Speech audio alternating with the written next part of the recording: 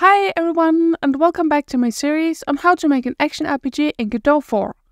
This is the second episode on melee attack, and this time we will finally be slaying those slimes. And now let's get started. Okay, so we already have our sword here, which in itself acts like a hitbox. What we need now is a way for it to hit our blue little slimes so they can finally be slayed.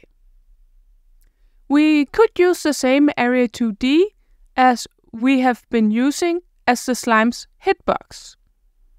But I think the hitbox should maybe have another size, so it's easier to hit them.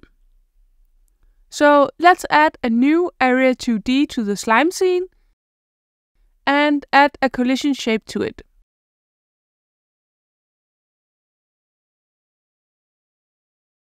I'm calling the area hitbox and making its collision shape cover all of the slime and a bit extra. It can also be a good idea to go through all the animation frames to make sure that the slime is always completely covered by the hitbox. Now that we have our hitbox, we can then connect its area entered function to the slime script. And in the connected function, let's just set a breakpoint for now and test the game. Okay, so we collide with another area right away. In the debugger, we can click on the area object, and in the inspector menu, we can hover over the path to see that what we're actually hitting is a slime. Actually, the slime is colliding with itself. To fix this, we will first check if the area the hitbox is colliding with is its own hitbox, and then return if this is the case.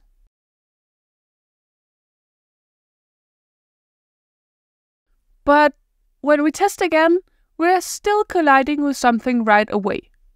But it isn't our own hitbox anymore. Instead of checking all the cases in our onHitbox area entered function, we'll be using the collision layers and masks to make everything a little easier for us. First, go back to the sword scene and select the root node, and then go to the collision settings. Click on the 3 dots to the right and select Edit Layer Names. So far, we've made a player layer and an enemy layer, but we aren't really using them much.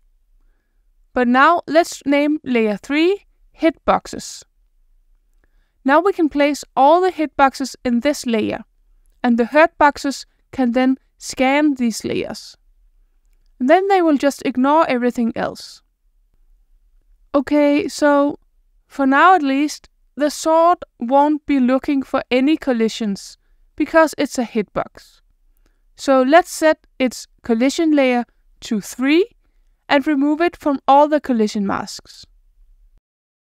Back in the slime scene, we need to make sure that the hitbox is then not placed in any of the layers. So none of the collision layers should be selected. But it should scan the hitbox layer. So the collision mask should have 3 selected. Before we test again, let's now use the print debug function to write a message each time the hitbox registers a collision. We use this to test again instead of a breakpoint. Now when we test, we can see that our onAreaEntered function is only triggered by the sword. If you like, you can also go change the slime's hitbox and the player's hitbox to work with the hitbox layer. Just remember that for the player, we've also previously used the hitbox to collect items. So you either have to add a new area 2D for that, or just have the player's hitbox scan both layer 1 and 3 for now, and then maybe change it later. Now we just need something to happen when the sword hits the slime. As a beginning, we can just remove the slime. We can do this by first removing the print debug and then using the queue free function to remove the slime from the world. And now we actually have a functional sword. How cool! But we aren't really giving the player much feedback on the sword hitting and slaying the slime. So let's fix this with a little death animation. You can of course do this in a lot of ways.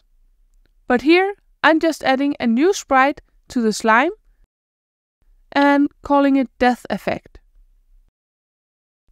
And then from the Ninja asset pack we're using, I'm importing the sprite sheet for the smoke effect.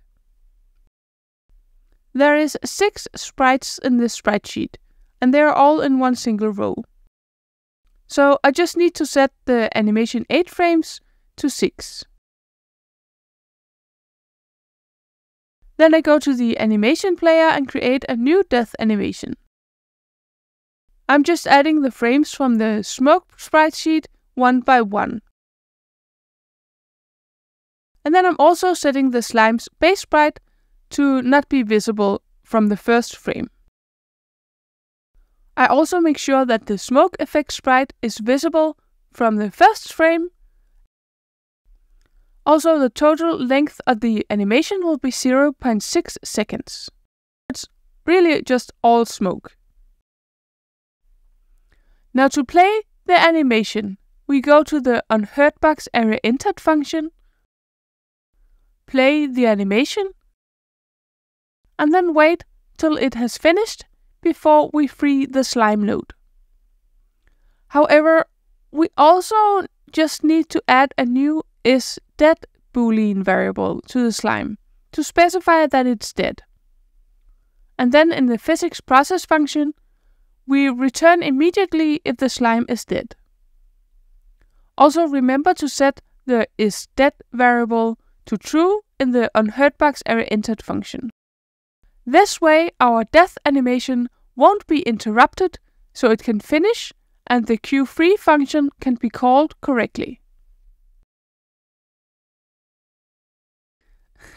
Okay, the slimes are now just little smoke clouds, ready to explode when we hit them.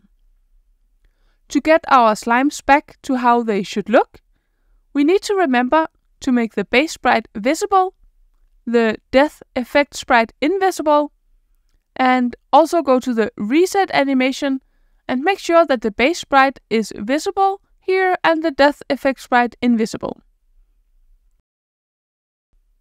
Okay, let's try again. This looks so much better. Now we can hit the slimes, and they will explode when slayed. This looks like a really good beginning for melee combat. But we have a few bugs we need to fix. First, we can sometimes hit the slimes even when we aren't using the sword. This seems a bit odd, but it's easy to fix.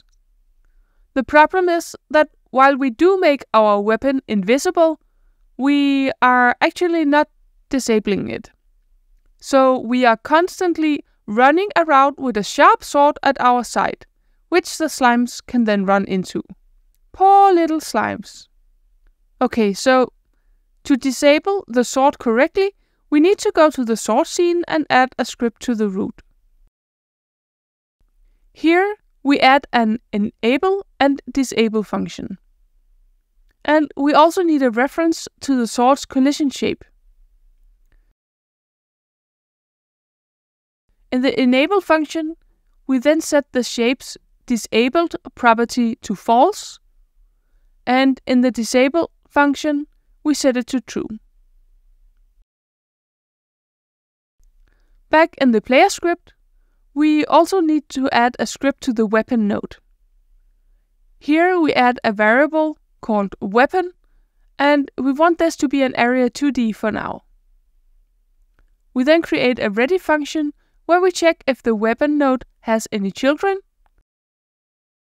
and if this is the case, we assign the first child as the weapon.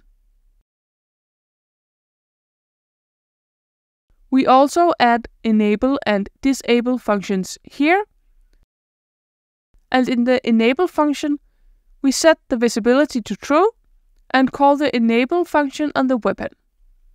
And in the disable function, we set visibility to false and call the disable function on the weapon.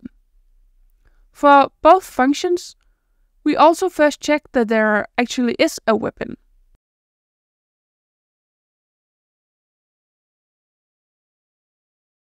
In the player script, we then replace the 2 lines where we set the weapon's visibility before, and then instead we call the enable and disable functions on the weapon. This fixed our first little bug. But, oh well, we still have more to do.